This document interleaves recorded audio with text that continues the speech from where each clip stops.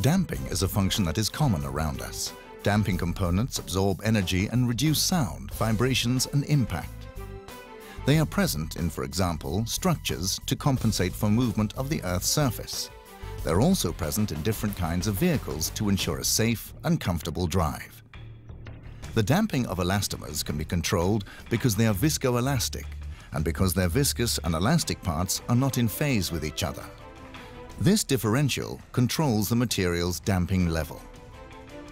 Elasticity is good for creating a rubber spring, as it has better spring characteristics than other material.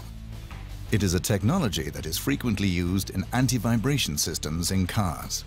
Insulation is the reverse characteristic, used in different applications to silently enable impact to be absorbed and dampened without recoil in the form of a rebound.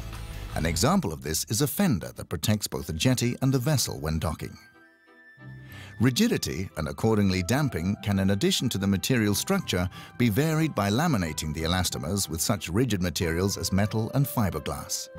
To vary damping dynamically, various types of fluids are used within rubber components. The damping can also be regulated electrically. It is also possible to achieve damping through other physical processes. For example, disruptive noise is reduced by using electrodynamically generated counterforces that balance and eliminate disruptive structure-borne noise and vibrations. By optimizing, balancing, and refining these and other properties, Trelleborg develops damping solutions that secure values.